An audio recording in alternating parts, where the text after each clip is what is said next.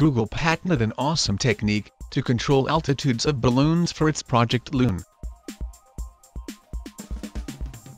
Project Loon is a global network of high-altitude balloons to connect people in rural and remote areas who have no internet access at all. The balloons provide LTE connectivity, which makes them floating cell towers in the sky.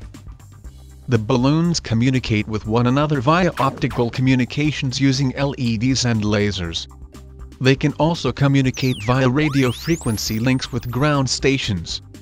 The communication helps balloons coordinate for efficient operation.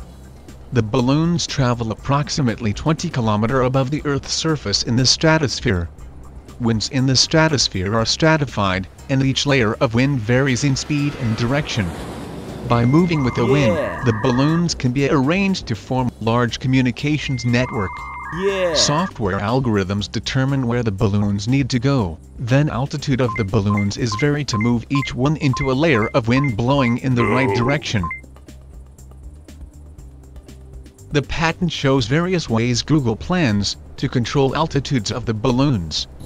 To decrease the altitude, gas in the envelope is pumped out into a high-pressure storage chamber. To increase the altitude, the gas is moved into the envelope.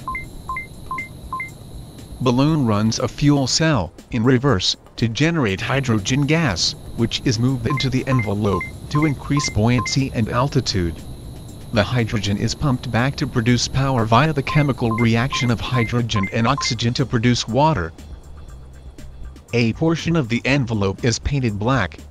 To increase altitude, the balloon is rotated such that black portion faces the sun. Black absorbs heat, which warms up the gas inside the envelope and increases the buoyancy. Google expects Project Loon to rake in $10 billion every year.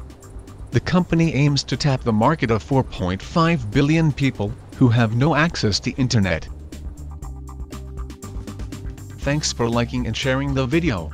Please subscribe to our channel by clicking the red button to receive updates on new videos published every week. If you are viewing this video on a mobile device, please find the subscription link in the description below.